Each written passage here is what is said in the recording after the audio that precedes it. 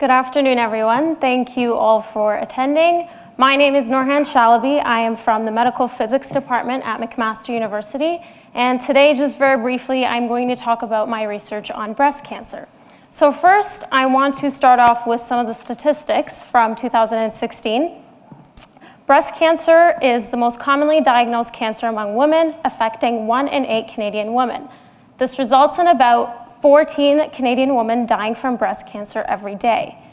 These statistics really emphasize the need for us to maximize the efficiency of the diagnosis of the disease. So what's the big problem?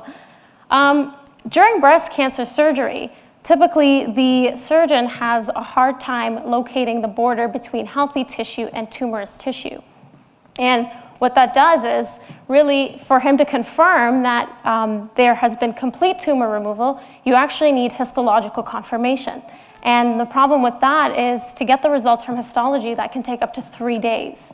So unfortunately, in up to 25% of the cases, there has been incomplete tumor removal and repeat surgery is required. What that means is increased medical cost as well as patient anxiety. So where does my research kick in? We've actually developed an optical spectroscopy system that uses a laser light to shine and excite the breast tissue, and from that we're able to extract optical properties. What are these optical properties? Well, they provide us biological, morphological, and structural information about the biological tissue. So what do we do with that information? We take all of those optical properties and we are able to build an algorithm.